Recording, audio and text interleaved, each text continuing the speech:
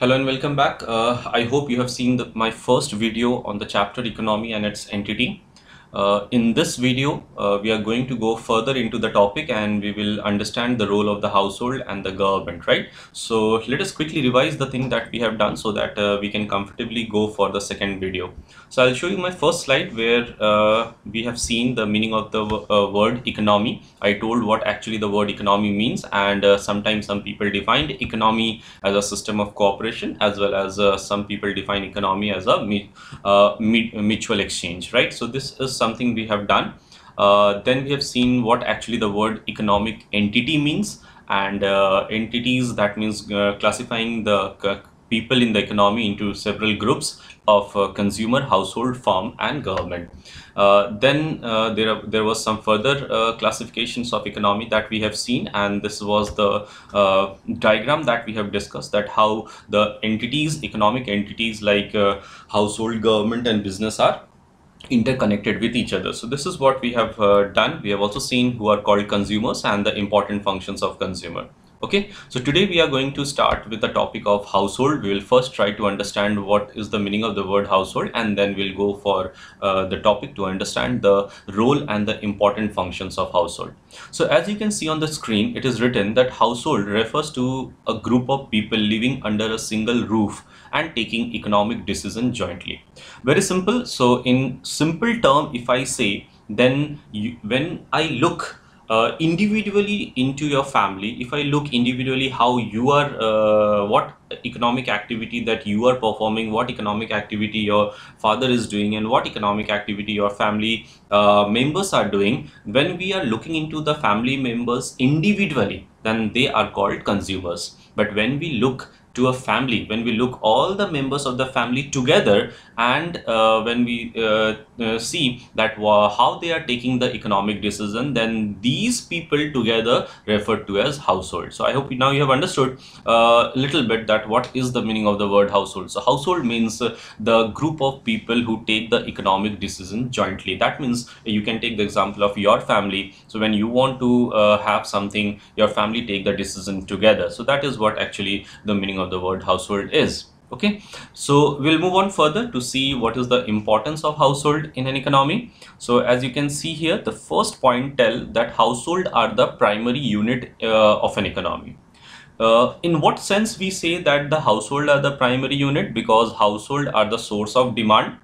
They demand for the commodity in the economy, and as a result they, of course, they demand the commodity to satisfy their want, and because of this the producers in the economy produces good. So any economy, the base of any economy is the household, because if there is not a demand for any commodity in the economy, or if there is not a demand for the commodity in the economy, that commodity is not going to be produced by the producer. So we say that in this regard, we say that the household are the primary unit. That means it is the household who demands, and because of that demand, the commodity is produced in the economy to fulfill their want. Similarly, you can see the second point. It is told that household are the owners of factors of production. Again, this is important for us to understand.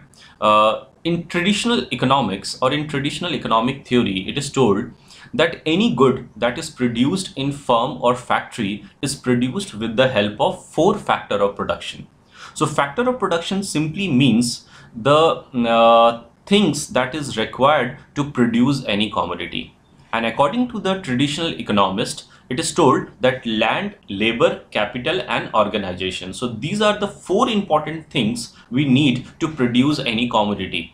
And these four things is actually called factors of production. So the point is here that we say that household are the owners of factor of production. Of course, any firm or factory cannot run without a labor. So it is us who are providing our service. We are a laborer, and we are providing our service in firms and the factory to produce the good. So it is from the household that the labor is employed in the factory and the firm to produce the good. Similarly, if you look into the first factor of production, that is land. Land has got a lot of meaning actually in economics. Land, when we talk about land, we think that we are talking about a plot of or the surface of the earth. But in economics, land does not mean surface of the earth. In economics, land means all the free gift of nature. That means all the things that is given by the nature to, and that help one way or other to produce the good. Like for example, we can talk about forest. Forest is also considered as land in economics, because from the forest we get lot of resources, or water is also considered as land in economics, because that waters one way or other help in the process of production. So okay, we will have a discussion on this topic, that is factor of production, in some more chapters, because there is one chapter that you are going to go through that is called factors of production, and then where there we will go in detail about the factors of production. Right, but for time being, I'll just concentrate to make you understand that what is the importance of household. So as you can see here, that we are saying that household are the owners of factors of production. To produce any good in factory or the firm, it is us who are providing our services, and because of our service the good is produced in the economy, and hence we are saying that we are the factors of production.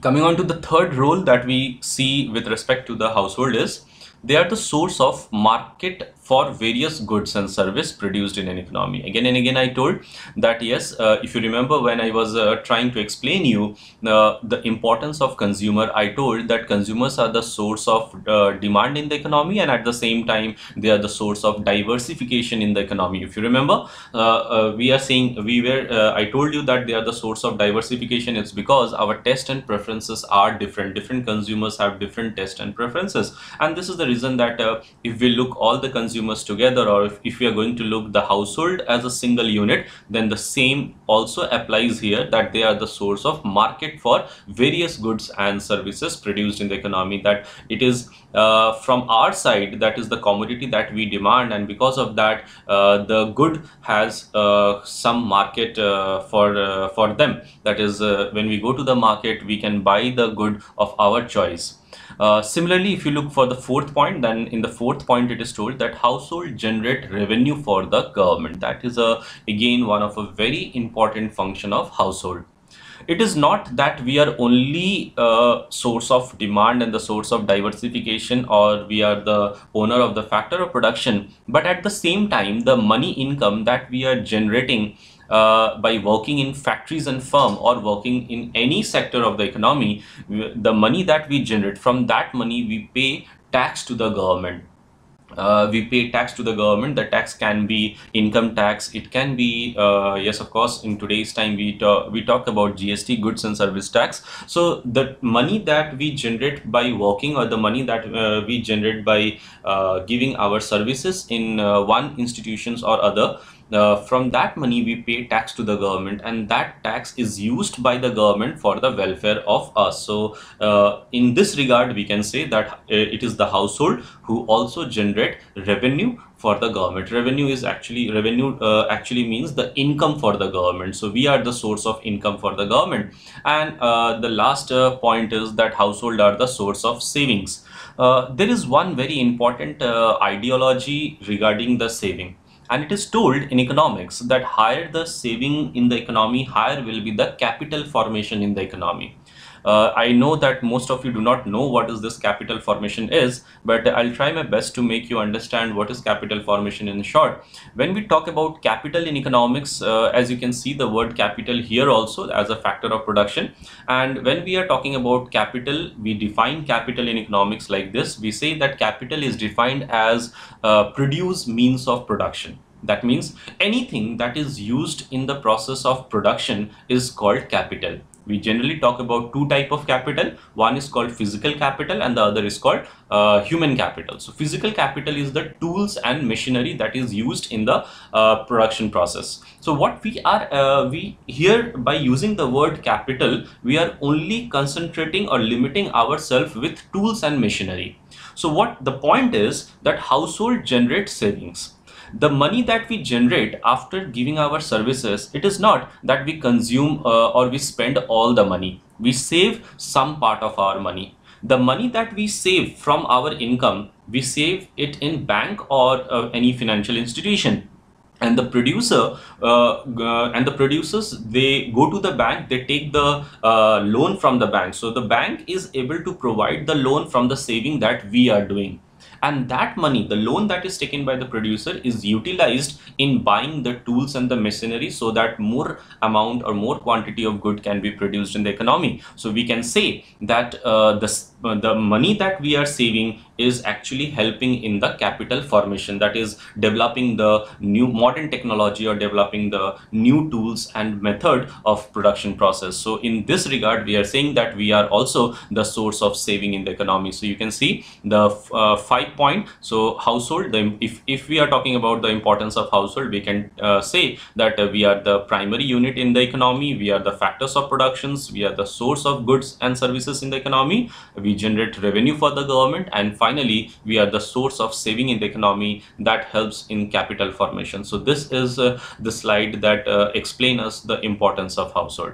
Okay, so we'll move on further to see what we can see here. So as you can see here, we will move on to another entity. This is a firm or producer, and as we know that a producer or firm refers to that economic entity or unit of an economy that produces goods and services. We know very well, right? We know very well that it is the producer who are producing goods and services, and the goods and services that is produced by these producers are consumed by us as a consumer or as a household. So we can define producer from its economic activity that the producer is doing. So producer is producing the goods and services. Of course, one of a primary objective of producer behind producing these goods and services is to earn profit.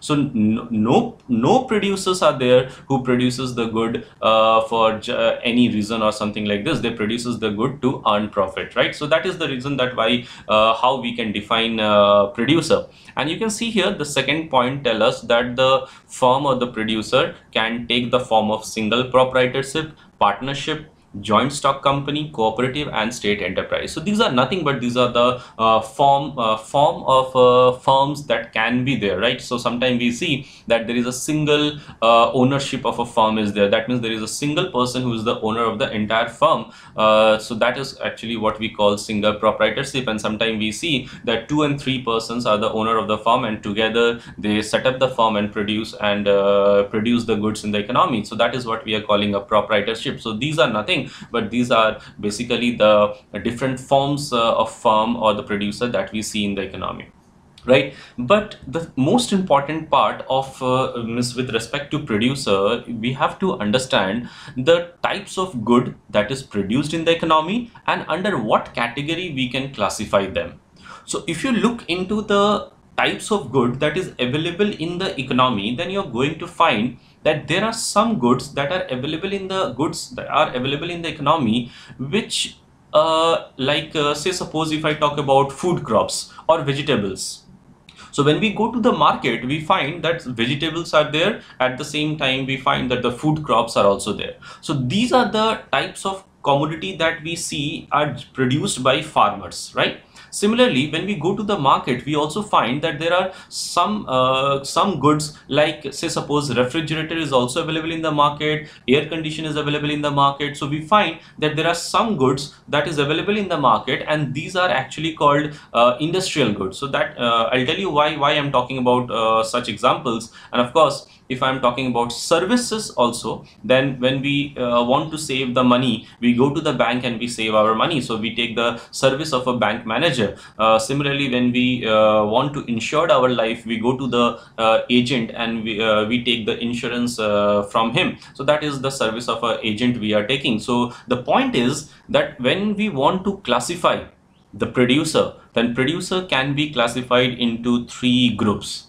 The first group is called primary producer, the second group is called secondary producer, and the third group is called tertiary producer. So let us understand what our primary, secondary, and tertiary producers are. So if you look here, then primary producers are nothing but primary producers are those producers who produces goods by exploiting the natural resources. The produce goods like food crop, forest product, fishing, cattle rearing, etc. Farmer, fishermen are the examples, etc. are the examples of primary producer. So the point is, the commodities that we get by exploiting the nature is actually called primary goods, and these goods are produced by the persons, those who are called primary producers. As you can see some pictures here, you can see a picture of a farmer. So the farmer comes under the category or the group of primary producers. Similarly, fisherman is also comes under the category of primary producer. But if we are talking about a secondary producer, then we say that secondary producer or secondary sector are those sector which produces industrial good or manufactured good. That means those good which are processed and brought to us. Like say suppose if we are talking about secondary producer or secondary goods, then we can talk about clothes. So the clothes that we wear is a product of industry or factory, and hence that comes under a second, we call it a secondary good, or the producer is known as secondary producer. So secondary producers are those who are engaged in the production of manufactured good. And finally, we come on to the third type of producer that we see in the economy, that is called tertiary producer.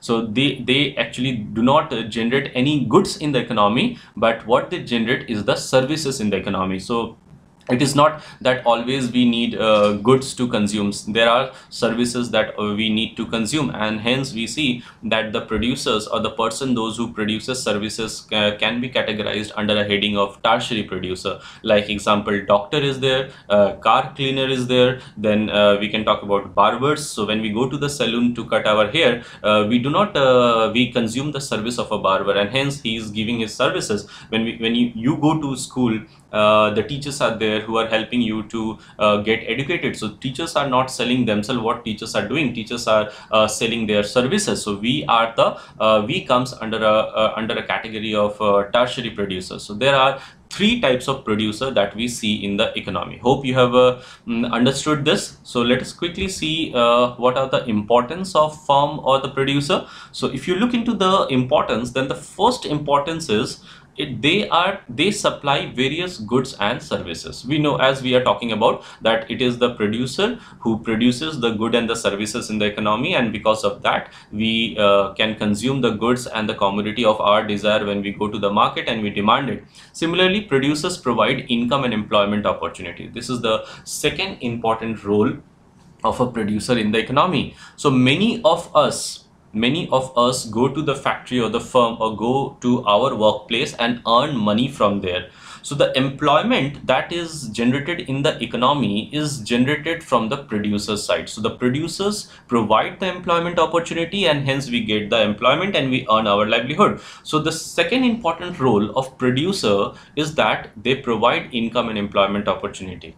Finally, we'll move on to the third point. If you look here, the third point tell that it is the producer who utilizes the resource in efficient manner. So the producer use their management skill, they use their experiences, and with that management skill and experience, they use the resource in the best possible manner and produces the good in a best possible manner. So this is again the third important role and the function of the producer that we see in the economy. As you can see the point run like this. It is told that producer uses their management skill to efficiently utilize the resource at their disposal to increase the productivity and profit level. The producer, through their productive activity, can make the use of resource efficiently. So that is what the point tell us, that it is the producer who utilizes the resource, whether it is a human resource or whether it is a natural resource available in the economy, right? And finally, if we go for the last point to understand that what is the role of producer, we can see a producer not only produces goods in the economy, but they generate some export earning for our country also. Like for we can take some example to understand that how producers are helping to generate export earning, right? Like we know tea that is produced in Assam is exported to outside country. Yes, and when we export those tea to the outside country, we get the dollar, or we get the foreign currencies from them. So hence the producers are the one who are helping the economy to generate export earning, and the export earning that we generate by exporting the good from our country to their country, these earning are utilized when we import some important commodities from outside the country. So the point is like this, that India is an economy, and we do not generate or produces sufficient to fulfill the need of all the people of our economy. So there are some good that we produces, but there are some goods that we do not produce. We cannot produce because of lack of natural resources, or because of the lack of some type of resource in the economy. So what we do, so we fulfill the demand for that commodity by importing the commodity from outside the country, right? And for importing we need foreign currencies. So we cannot import using rupees. So what we need is foreign currency, and these foreign currency are earned when the producer in our economy produces the good and export that good to the outside country. In this regard, we are saying that it is the producer who are also helping the economy to earn foreign currency. So these are the some important functions that we see with respect to the producer, right? So we'll move on further. Of course, this is again the last entity that we are going to talk about, the last group of people.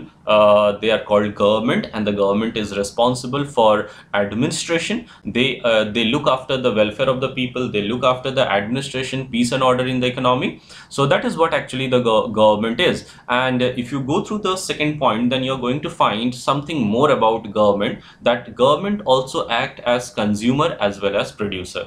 So it is not that the government in our country only involved in administration. They are also involved or act as a consumer or act as a producer. So if you look here, the government act as a producer when they purchase various goods like arms and ammunition. Sometimes the government act as a consumer by buying or purchasing arms and ammunition from say suppose from outside the country, or even from the companies, those who produces, or from the firm, those who produces arms and ammunition. So we know, so in this regard, the consumer act as a consumer. Not only this, to run the government offices, the government also need computers, they need chair and table. So what they do not produce computer and chair and table, they purchase it from the factories of the firm in our country. So they are again acting like a consumer because they buy those goods and services from the firms, and at the same time they act as a producer also. Producer in the sense what?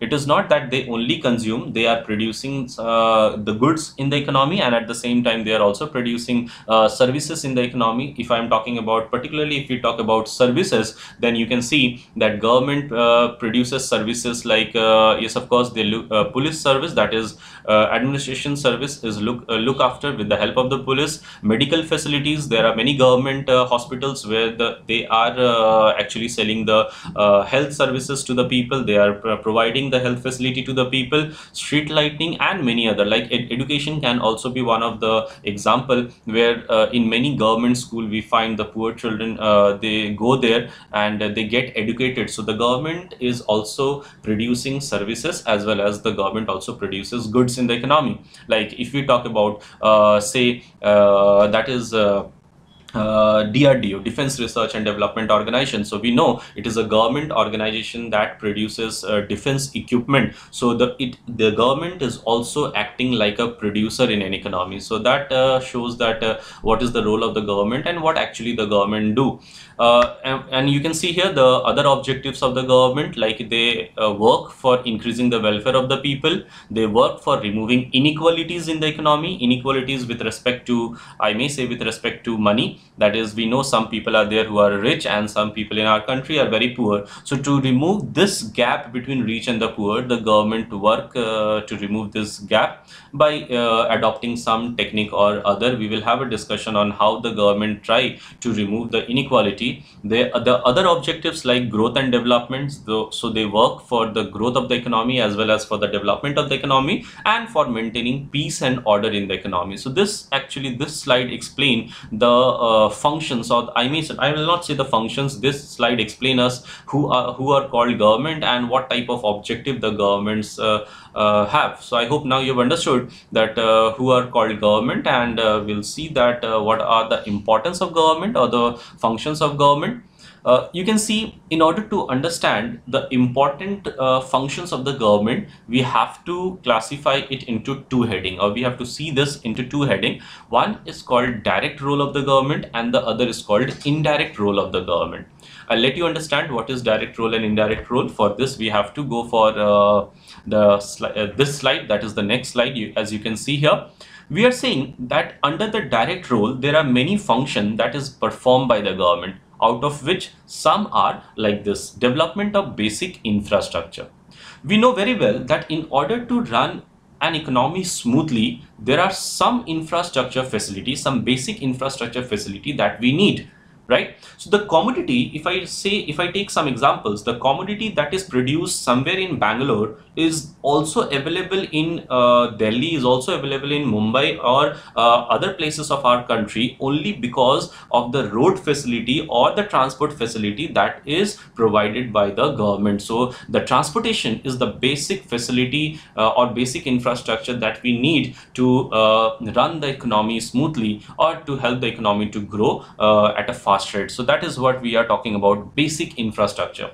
Under basic infrastructure, we can also talk about power generation. So as you know, electricity is a very important resource for all of us in today's time, and we see that the government play a major role in providing electricity to us, and hence we are saying that the government is helping the economy to develop some basic infrastructure. And then education and health are also some of the basic basic infrastructure that we need in our life. Like for example, if I talk about health, then there are many private hospitals, but all the people in our economy cannot afford these private hospitals because they are very costly. So therefore the government also runs some government people can go, they can be treated, and of course in a very by spending less money, or even they are treated free of cost. So these are the basic infrastructure, or basic infrastructure which is provided by the government in an economy. So this is one of the important role of the government that comes under direct role. Similarly, as I was telling you that not only the providing the basic infrastructure is the role, but government also play an important role by removing inequalities of income and wealth. As I was telling you, that in our economy, like economy of India, we find there is a variation in the distribution of income. Some people are there who are very rich, whereas some people are there who are extremely poor. So to remove this gap of rich and poor, the government play its role. By using some technique or by using some method, they always want to remove the inequalities or the gap between rich and poor. And how they do this? They do this by imposing a tax. So there is a type of a tax which is called progressive tax. And progressive tax is that tax where it is told that the people, those who earn more, they are going to pay more money as a tax, and the people, those who earn less, they will pay less money as a tax. So what we see, that the rich are paying more money to the government and the poor are paying less money to the government, and hence in this way, to some extent, the government is trying to remove the difference in the income between rich and poor. Similarly, there are many methods that is adopted by the government to remove this inequality. As you can see on the screen, unemployment allowances. So there are many poor people, those who are unemployed, they don't have any work to do. For them, the government pay some allowances, that is cash, so that they can earn and they can have the basic necessity of life. They can buy the food from that money and they can sustain their life. Similarly, there are many poverty removing programs that is run presently to remove the poverty from our country. Examples like Manrega, as you know that Manrega is a very important program. Mahatma Gandhi National Rural Employment Guarantee Act. This is the full form of Manrega. So again I repeat, M stand for Mahatma, G stand for Gandhi, National Rural Employment Guarantee Act. So according to this program, people are given job, 100 days of guaranteed job in a year. So those people who belong to the BPL category, that is below poverty line category, they are given job, 100 days of guaranteed job, so that they can earn money from that work. They can support their life from that. Similarly, we have some more programs like midday meal. I hope all of you know what is midday meal scheme, Atal Pension Yojana, and like this. So there there are many programs that the government runs so that the poor people can be supported financially, and this is how the government is trying to remove the inequalities between the rich and the poor. So this is again one of a direct role that the government play in an economy. And finally, if I go for the third, as you can see here, the third point, it direct market forces also. Okay, I'll explain you this point. Market forces is nothing but actually this is a topic which is related to demand and supply. So for time being, you just keep in your mind that the price of any commodity in our economy or in any economy of the world is decided or determined from the demand and the supply side. So it is the consumer who demand and it is the producer who supply. So if the consumer in an economy demand for 100 units of the good and the producers are supplying 90 unit of the good, then there is a high demand and the supply is less. So this is going to increase the price of the commodity in the market. And in another case, if demand is if the demand is only 90 unit and the supply is 200 unit, then of course this is going to reduce the price of the commodity in the market. So this demand and supply decide or determine the price. But sometimes it happens that these market forces, or due to the demand and supply condition, the price of the commodity that is determined is extremely high or very high for the poor people to afford. And hence, what government do? The government intervene in this condition and provide the goods to the poor people at extremely low price by using their one program called public distribution system. I hope maybe you have not heard this word public distribution system, but I'll use a common word so that you can understand what is public distribution system. You all know that for the poor people, the government has developed a facility called ration shop. And in the ration shop, when these poor people take their ration card, they can get the commodities at extremely subsidized price. So in this way, the government is helping the poor people so that they can have the food, or they can have their basic necessity at a very subsidized price or at a very low price from the market. So it may happen that in market the price of the wheat is say suppose the rice that we purchase from the market is 60 rupees or 70 rupees, but in the ration shop the poor people get the those things at a very subsidized price of rupees 2 or rupees 3. So this is the way how actually the government help the poor people to get their living. Like this Ayushman Bharat, as you know, this is another program that is run by the government, where the government is providing health insurance to the poor people. So health insurance is provided to the poor people so that when they get ill, they can go to the hospital. They do not have to spend the money from their pocket. It is from the insurance that they will get the treatment done. So like this is what actually the direct role of the government: developing the basic infrastructure, removing the inequalities of income and wealth, and of course the government also play a role in directing the market forces. So the government intervene to ensure equal distribution of resources through the public distribution system and Ayushman Bharat and the many programs like this. So I hope now you have understood the direct role of the government. In some more videos, I'll continue with the direct role, and then we'll also discuss about indirect role, and hence we can complete. So right, so there are two more topics that we are still left. So in my next video, I'm going to discuss about some more direct role, indirect role, and that is how we are going to complete this chapter. I'll give some home tasks so that you can practice at home, and you can, so children, please go through this chapter properly. Thank you.